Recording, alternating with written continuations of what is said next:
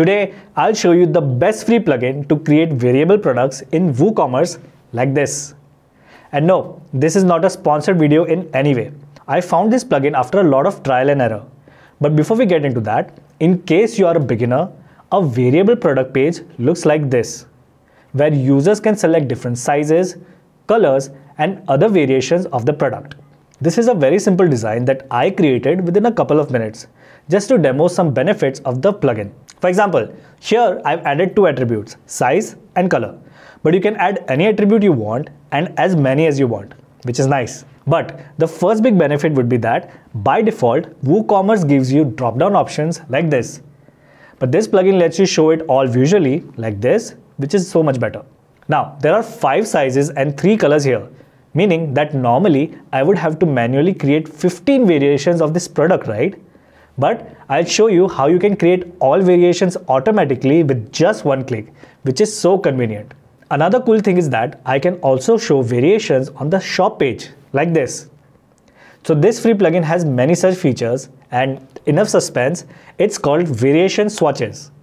And it's such an easy plugin with so many benefits that I'm sure you'll really like it. Once again, this isn't a sponsored video and I don't get any affiliate commission here. So if you find this plugin as helpful as I did, just leave a comment below and that would make my day.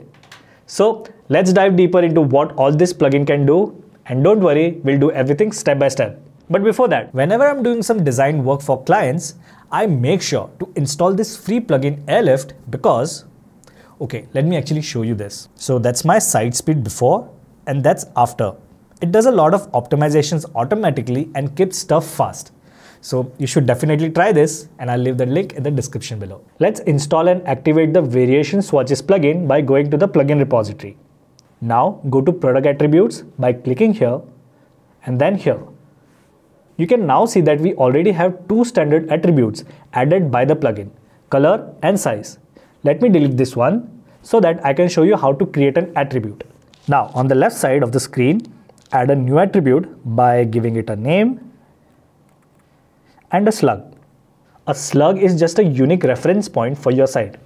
You can also change the sorting order by clicking here. I'll set it to custom ordering for now. Then I'll choose a variation type. I'll click here and set it to color. By choosing a shape, you can decide how it is displayed on your site. Let's choose this as a circle for now. And you can also customize the shape of the circle from this option. As you can see, color has been added here as a new variation. And if I click on it, this menu will open up. Here I can add all the terms or forms of this variation. Like for color, I'll add red by naming it as red, adding the slug and picking the actual color that will show up on our site. After adding a description, I'll add other colors like this. Coming back to the main attributes menu, here I'll select the size attribute and click on it. I see that all the sizes are already set according to the options I need. Let's try to edit this by clicking on it. Here I'll be able to edit the name, slug, type, and other settings of this attribute, similar to how we add a new attribute. For sizes, I'll set the shape as rounded corners. Let me now show you how we can add these attributes to a product. For that, create a new product by clicking here, name the product, and add other details. From here, upload the images of the product, then choose the categories and product tags. Now scroll down and change the product data to variable product by clicking here. Before we move forward, let's talk about the shipping settings. Don't forget to configure the shipping weight and sizes to make sure the products don't face any problem when they are being sent out to your buyers. Now, in the attribute section, click on Add Existing and choose color to begin with. And on this values menu, choose all the colors we added earlier. Now it's time to add size as a new attribute. To add size as a new attribute, let's repeat the same steps. Add all the values. And once done, hit save. Now come to variations, and here you'll see generate variations and add manually as the options. The beauty of this plugin is that just by pressing here, you can add all possible variations directly instead of adding each of them one by one. After adding these variations, you can also remove these and edit them one by one.